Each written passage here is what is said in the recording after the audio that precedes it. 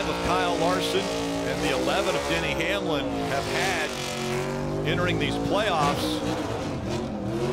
And with the accident of the 5 of Larson, does that momentum shift to the 24 now? William Byron, is he the front runner as we get closer to the championship 4 in Phoenix? This checkered flag moment brought to you by Advance Auto Parts.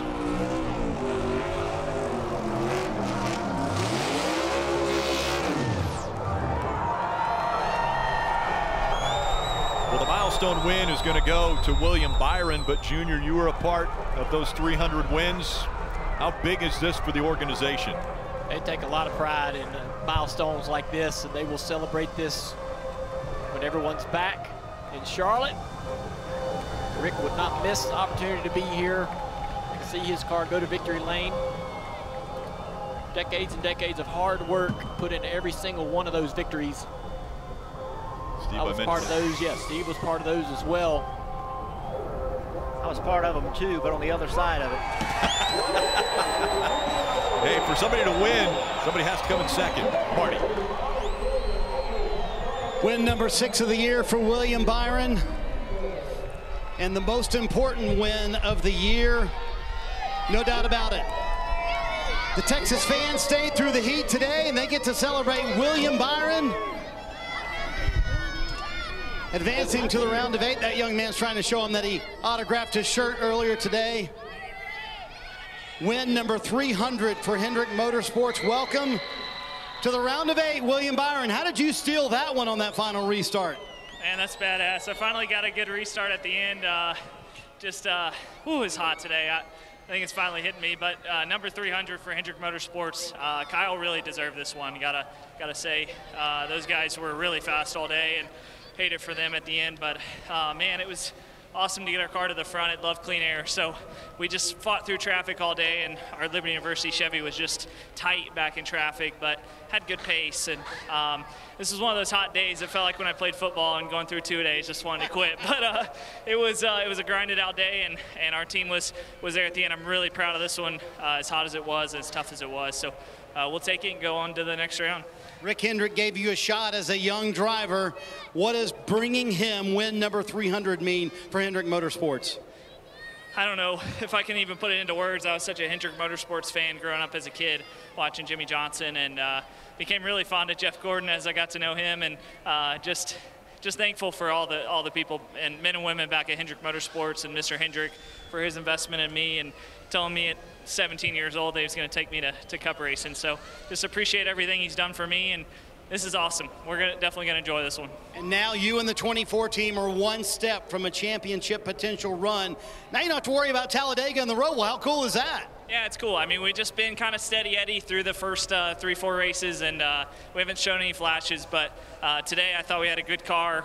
If we could have just gotten to the front, and at the end there, we were really fast. By the way, I know it's hot in the car today, but how about these Texas fans who stood out here in 100-degree heat this afternoon? Yeah, they're better than I would be. So appreciate all you guys coming out. It was a really good crowd for as hot as it was. So got some of the best fans in Texas. I love it here. So look forward to coming back next year.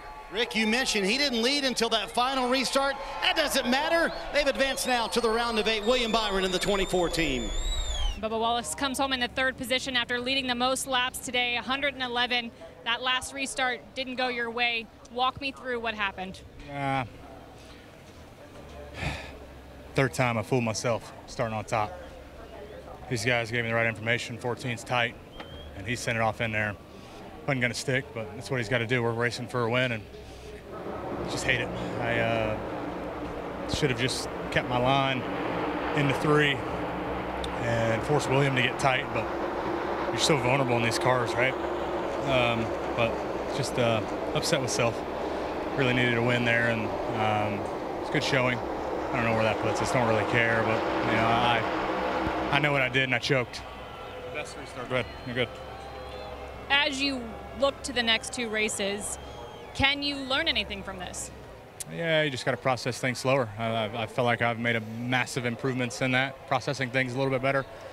But when it comes down to crunch time, you have to keep it all in check, you know? So the best restarter in the game gives it up on a restart. So funny how that works. So appreciate everybody. McDonald's Toyota Camry was good out front. Struggled in traffic a little bit, but we grinded, come out with a good solid points today. So appreciate everybody's support and efforts. We'll go on to Talladega.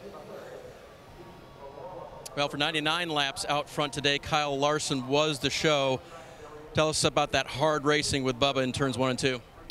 Yeah, he did a good job to stay with me on the restart through 3 and 4 and all that. And I tried to open up. I was trying to have my shape into one. And with these cars compared to the old ones, you don't really get sucked around like that. So I wasn't really expecting it and thought that I would be fine. And yeah, we just went in there side by side and I lost it really quickly and crashed. So pretty bummed, but happy for William. Happy for Mr. H. 300 Cup Series wins is incredible. So, great night overall for our organization, and congrats to William, and congrats to my team too. I mean, we had a super fast car today, and we've had a fast car at every playoff race so far to this start. So, go to Talladega, try to have a good day, and get some good fortune, and then have a good race at the Roval. That throttle position sensor went dead. First of all, tell us what that was like in the car. It's terrible. You push the gas and it ain't got no gas, Kim. Yeah, I noticed something on a few cautions, like having the car off in third gear, clutch in, dropped the clutch with the ignition on, and it kind of stumbled, but I thought I just had it too low of RPM. And then I pit, and that pit stop, it is when it had already failed and it wouldn't go. And I'm part throttle to get it fired, and it doesn't think I'm doing anything. So from there, they walked me through it, and basically I just had to give it a lot of throttle. So the next pit stop for our final 2-tire stop was just a whole lot of throttle. I'm sure the eardrums are blowing out of everybody behind our pit box, but for our Worldwide Express Chevy, we were not fast enough to run second with 2 tires. We were with 4. I mean, early in the race, I thought we were one of the best cars, and I wish we could have raced with those guys. We worked our way back with taking 4 tires a lot, and some bad restarts on my side, but we had the speed, and we showed it all weekend, and we did everything we needed to do. And this race, if you follow the chart for running position, is everything that the one team is about, and I love it. So you feel confident headed to the next 2 races? I don't know about those. I only care about here, and I just want to run good at the track I'm at, Kim. So, when we go to Talladega and the Roval, we'll just go try to perform like we did today. If it's not looking good, what does the next lap take? What does the next breath take? And whenever we... Yeah, man. I'm not pushing. Whenever we do the right things, those races, they give out the same amount of points as this one, and we'll go and race them the same way. Well, a good race this team had. Second position here at Texas. Thanks, Ross. Ryan Blaney never led today, but he did spend 21 laps in second place, which was a surprise to some because your day didn't seem like it started so well, and then it didn't end well. I mean, it was up and down all day.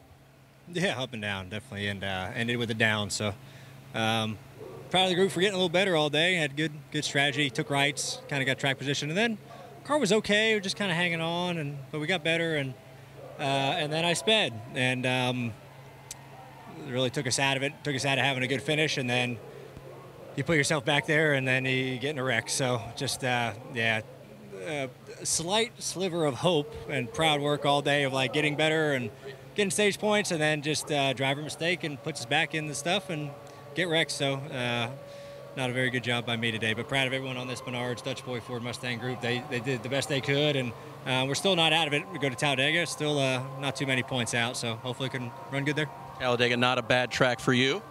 Yeah, pretty decent. You just hope to, compete and make it to the end, and collect stage points when you can, and just try to have a shot at the end. So hopefully we can do that. You never know really what can happen, but the best thing you can do is just try to control the race and try to run up front and control the first couple lanes, and we'll see if we can do that. Braddock can maybe make Ryan Blaney feel a little bit better. He's one of the few drivers who's won at Talladega and the Roval, and he will go to Talladega next week, -11 below the cut line. But it's William Byron in victory lane here at Texas. He advances to the round of 8. And Christopher Bell only spent 11 laps in the top 5 today, but they were the laps that mattered, the laps at the end. You come home with a 4th place finish. What did you have to overcome here today? Well, we had to overcome slow performance, that's for sure. We got away with one today. we didn't have the pace to run fourth for sure. And, you know, the restarts worked out in our favor, and we were able to sneak by on the bottom and get a good finish out of it. So, you know, this is one of those days where I'm going to be very, very happy on Wednesday or Thursday. But right now I'm pretty disappointed just because the performance wasn't there. So, you know, I got to figure out what I was missing in the car, why I couldn't, you know, produce the lap time that the other guys could. We saw another pit issue with the pit crew on an early stop. Should you be concerned at this point?